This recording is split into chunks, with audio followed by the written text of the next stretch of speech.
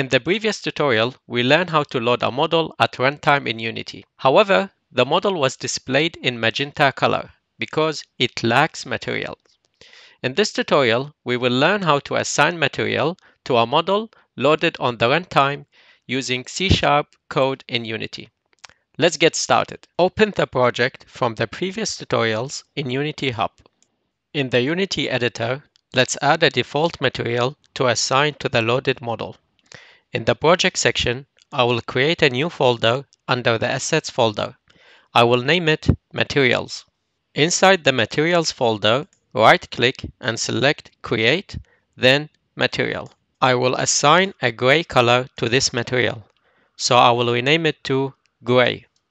You can rename it to the color you desire. While the material is selected, I will change the color in the inspector to gray. Click on the color input field and pick a color or enter its red, green, and blue values manually. I will input 175 for the R, G, and B values to make up the gray color. Okay, let's create the C# code that manages the display of the model. Under the Scripts folder, right-click and select Create, then C# script.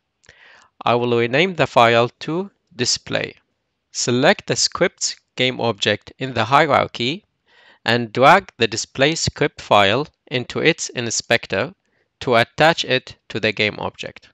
Double-click the display script file to open it in your code editor. I will delete the start and update methods because we don't need them. Let's create a method that assigns a material to a game object. I will name it setMaterial. It takes two parameters, a game object that we named model and the material that we named material. The model game object may contain multiple meshes or children inside.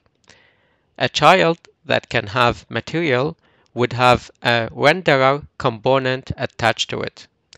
So we can assign materials to all children by looping through all the renderer components in the main model. The getComponents in children method returns a list of the components we pass between the angle brackets.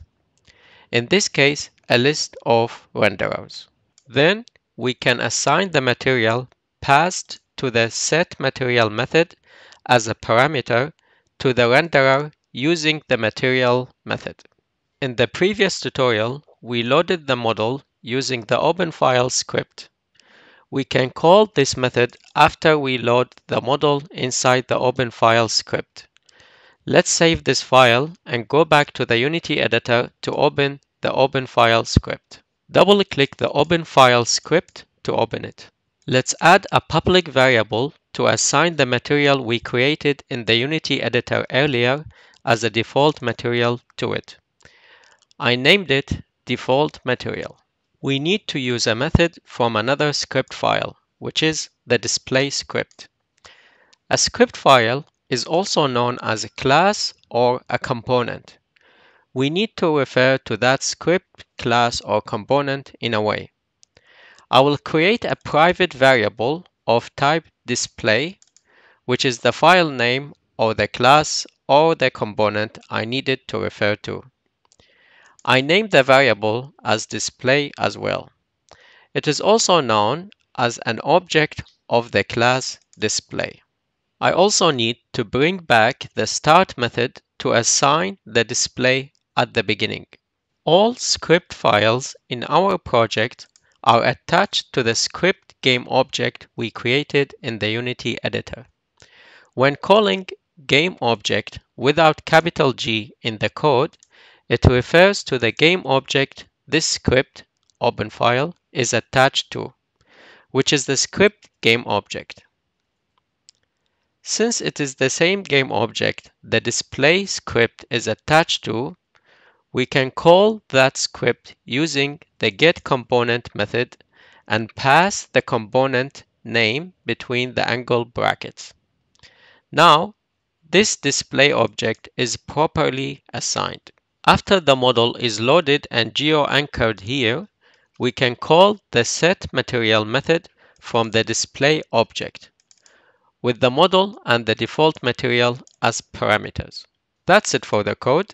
Let's save the file and go back to the Unity editor. Locate the material we created earlier. Select the script game object and drag material into its place inside the open file script. Press the play button. I will search for an address in the app. Let's open an OBJ model. There is a link to a sample model in the previous tutorial. We can see that the material we defined here is now assigned to our loaded model. Great job! In this tutorial, we learn how to assign material to an object at the runtime using C# in Unity.